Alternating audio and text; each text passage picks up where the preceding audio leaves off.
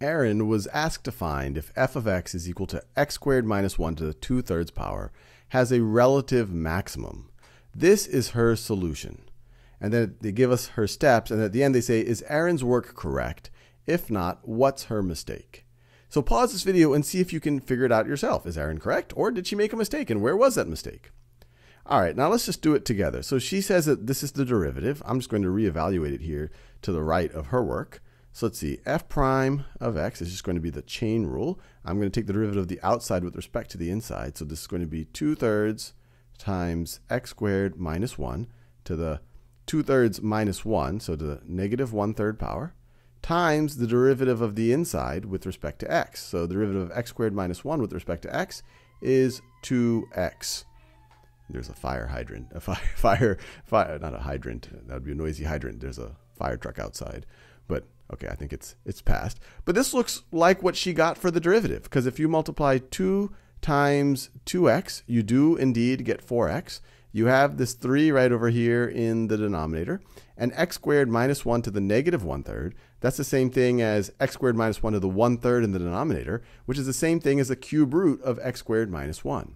So all of this is looking good. That is indeed the derivative. Step 2, the critical point is x equals 0. So let's see. A critical point is where our first derivative is either equal to 0 or it is undefined.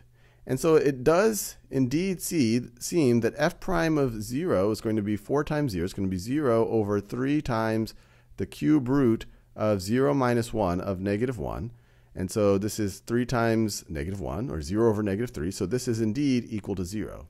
So this is true. A critical point is at x equals 0. But a question is this the only critical point?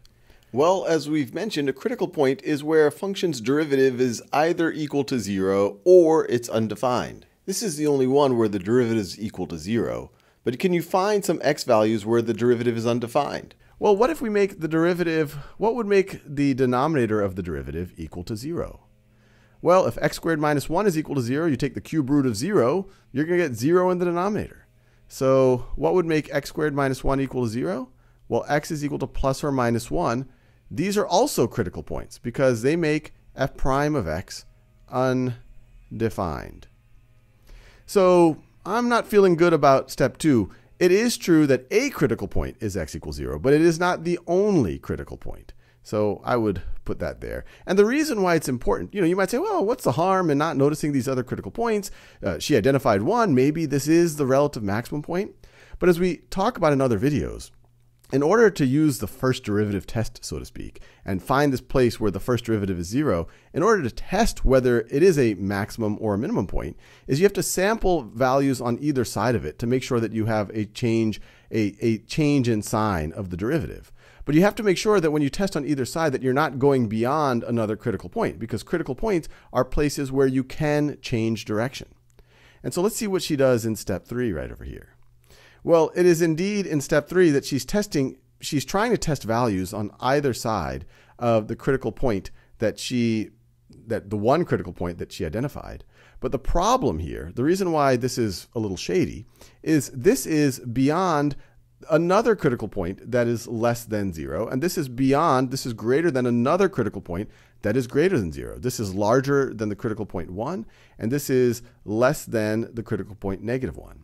What she should have tried is x equals 0.5 and x equals negative 0.5. So this is what she should have done, is try maybe negative 2, negative 1, negative 1/2, 0, 1/2, and then 1 we know is undefined, and then positive 2.